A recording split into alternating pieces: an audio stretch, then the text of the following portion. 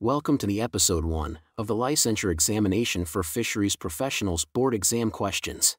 Here is the question for today. Which one is not correct about Sardinella tawilis? A. Exclusively found in Taal Lake, Philippines. B. The only known freshwater sardine species in the world. C. Listed as endangered in the IUCN Red List. D. They help control the population of zooplankton and contribute to nutrient cycling within the lake. E. None of the above.